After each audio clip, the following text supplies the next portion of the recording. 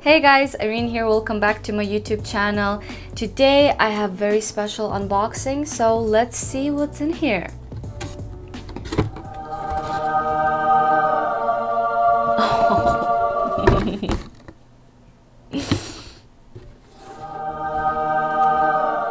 Oh my god. There she is. My baby. My love. My beauty.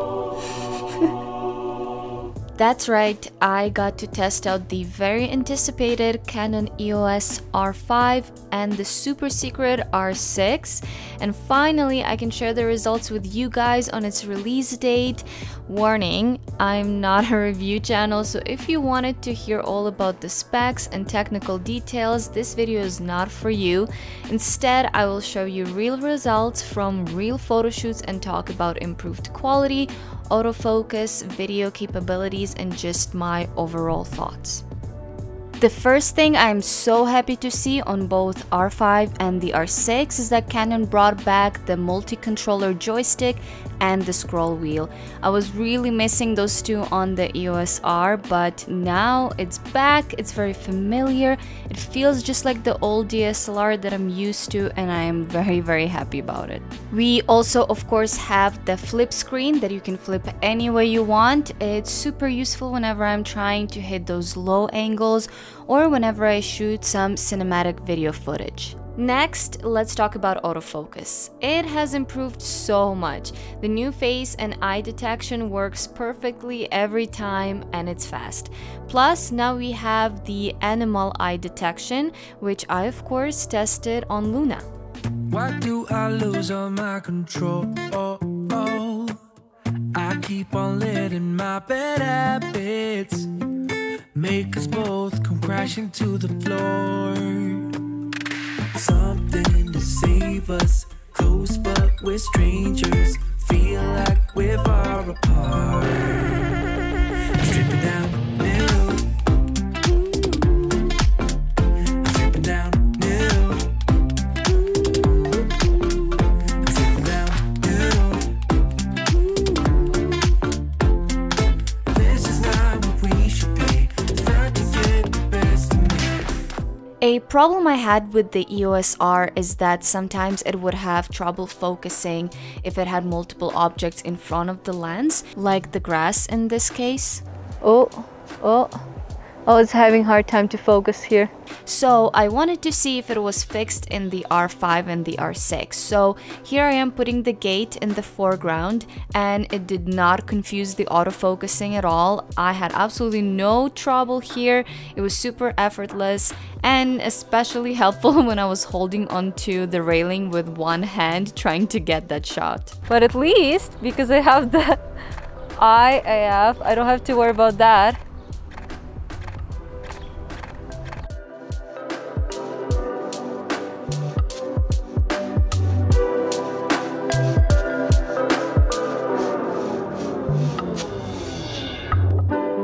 Here I'm doing some more testing, this time with the tree branches all around the model, and again I didn't have any problems here.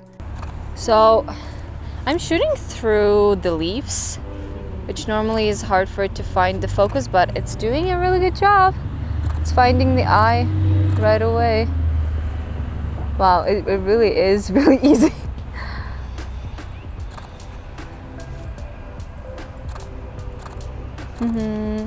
Oh, that's so nice, yeah. Oh, that is the Gorgina image, yes. Oh my god, I love this so much.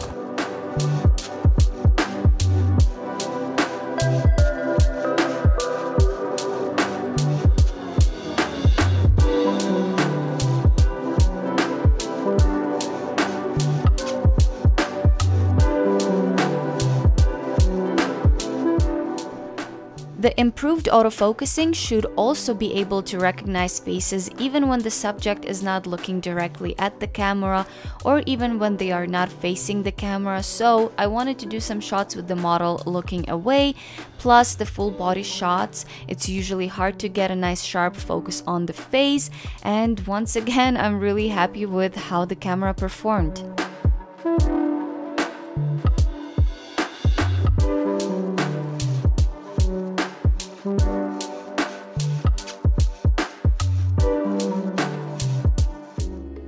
So not only is it very accurate, but also the autofocusing is super fast. So I'm able to shoot at 1.2 while the model is walking and still get the eyes really sharp. It's really pretty because when you're walking, like when you step like this, the light goes through the dress and you can see like the silhouette. So maybe we'll try literally, yeah, if you're like dragging it and you're holding it, but that spot is the best. So maybe what you can do, yeah, like whack back and forth. Right here? Yes. Yeah, and back.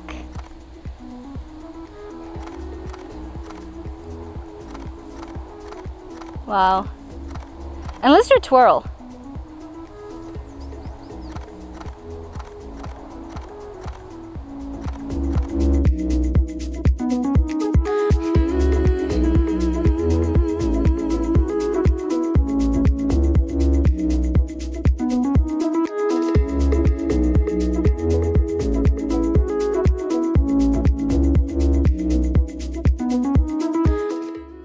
Another cool thing is that the autofocusing works in very low light situations.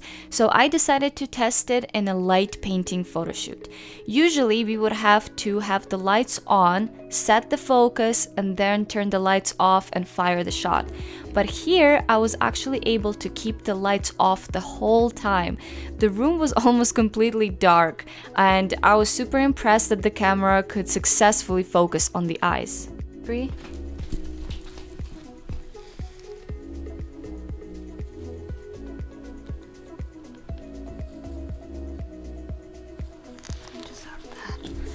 I think it's better. Oh, wow, that was like one nice drag. That's nice. Okay, I think it's better not to do like too many, just one nice drag. Okay, yeah, keep. Oh, that's beautiful. And I love you looking down like that. 1, 2, 3. Yes, yes, that's nice. That's nice. 1, 2, 3.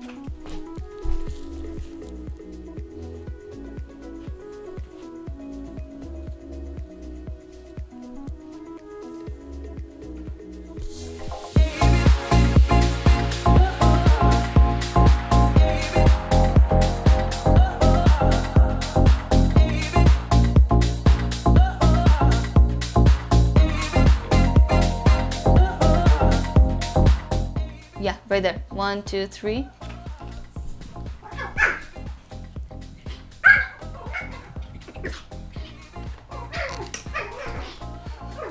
They're so dope.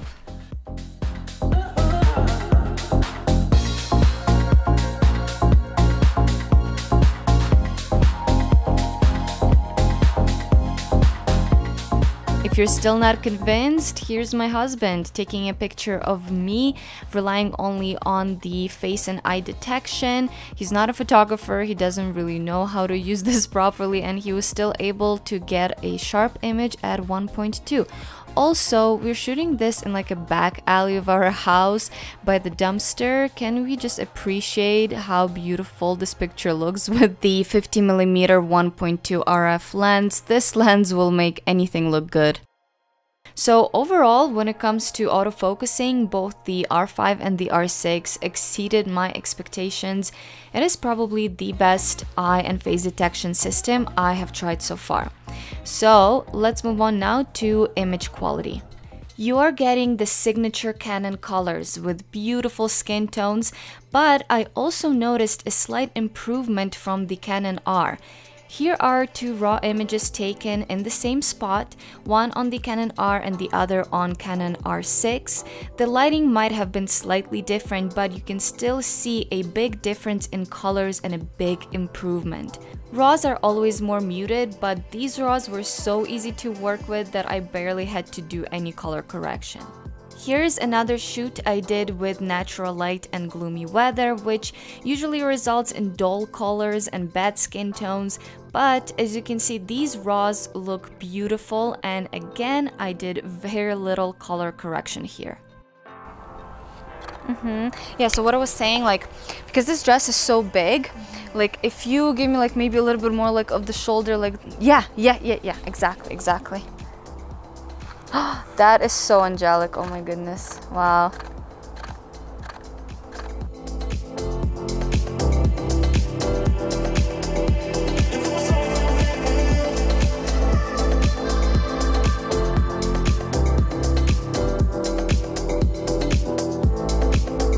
Yeah, exactly. Oh, that's gorgeous. Oh, that's beautiful.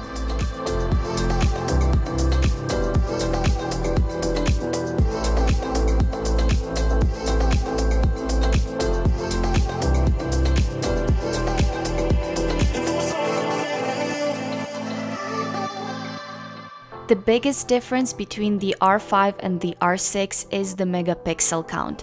R5 is 45 megapixels while R6 is 20. It is a significant difference, but there are pros and cons to both. But first, let's take a look at these two images. One was taken with the R5 and the other one with R6. Can you guess which one is which? Let me know in the comments if you were able to guess right.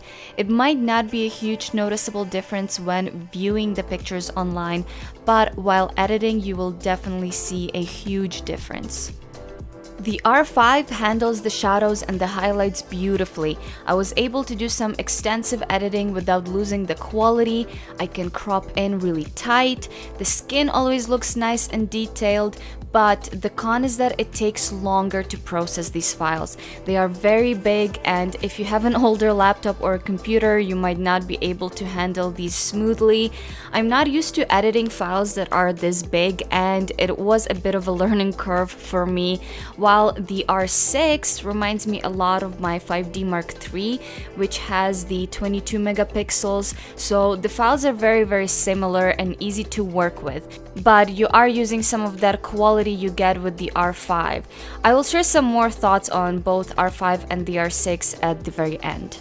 Finally, when it comes to quality, I wanted to see how the R5 handles high ISO, so I did a photo shoot using just window light. It was super gloomy outside, so we were not getting a lot of light in, and even with f1.2, I had to shoot around ISO 400 to 600. I think the images look great. Once again, I was really pushing the shadows and it didn't affect the quality of the images. Took a little time. Demons really catching up. I mean, what if there's no meaning? No, my heart is slowly bleeding. You said we still get today. Now let's talk about video. Both Canon R5 and R6 have some amazing specs, but I'm no videographer, so again, this is going to be just based on my personal use of the video capabilities. I shoot all of my cinematic footage you see in my YouTube videos handheld, so having that new image stabilization is huge. Here are some of the examples on videos I shot with and without the stabilization, and again, it's all handheld and mostly using a super heavy 85mm 1.2. With them. Get emotionally, but I know want to make a mark with them, so I'll not be forgotten. Maybe I'm just getting it now. Damn, I took a little time out. I was also lucky to test out the new Canon 85mm f2 RF macro lens. It's super small, light, and very well priced. I'm usually a fan of wide apertures, but this little lens pleasantly surprised me. It's super sharp, very colorful, and it was both perfect for headshots and full body shots. When compared to the RF 1.2, you can clearly see a big difference in bokeh and the background blur, but I think it's completely up to personal taste, and honestly, I can't decide which one I like better. Let me know what you guys think. And speaking of keeping it on the budget, I love that the old EF lenses work really well with the new mirrorless system. Actually, I think they work better on the mirrorless than they did on the original DSLRs. I shot some pictures with my old 85mm 1.2, which is the original Mark I, and it worked so well on the R5 and the R6. I think that this is awesome news for those who want to switch to mirrorless and keep their old EF lenses. Upgrading to RF lenses might be quite expensive, so this is a great opportunity to switch to mirrorless, get the autofocusing, the electronic viewfinder, the video capabilities, and still keep the old lenses that you own. Alright, so here are my final thoughts. When I was transitioning from DSLR to mirrorless, I thought that there's no such thing as a perfect camera for me. Every brand and model seemed to have something I didn't like, but with this release, I'm more than happy. I really can't think of something I don't like about the R5 and R6, and right now, it's really hard to decide which one I'm gonna get. What do you guys think? Considering the price and the specs, should I go for the R5 or the R6? I love the R5, but I'm not sure I need all of those megapixels. It's a hard choice and I'm still deciding. Maybe you guys can help me out. But that's it for the video. I will have more tutorials with these cameras in the future, so let me know if you have any questions and I'll try to answer them all. Don't forget to give this video a like, subscribe to my channel, and I'll see you guys in my next one. Bye! Alright.